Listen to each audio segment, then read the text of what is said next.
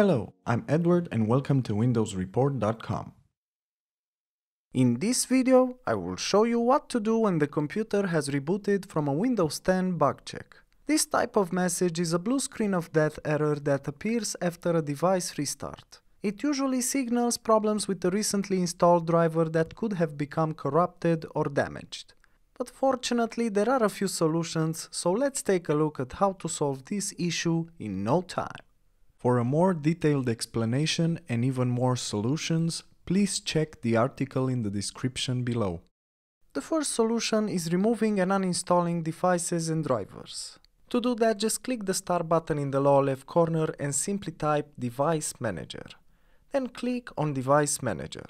In the Device Manager window, you have to find the recently installed device driver and right-click on it and select Uninstall Device.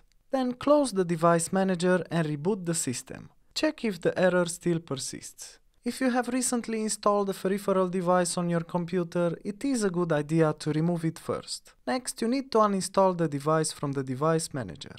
And another great solution is using Restore Point. To start with, click the search button in the lower left corner and type Run. Once you open the Run window, type the following command: RSTRUI. Then click OK to launch System Restore. Select the Choose a different restore point option if there's a recommended restore point.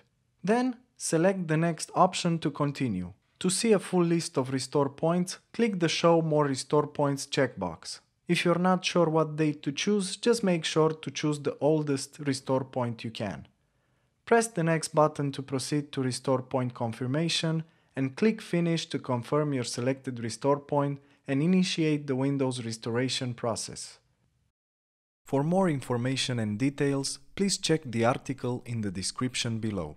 If you enjoyed this video, please like and subscribe to our channel. Thank you.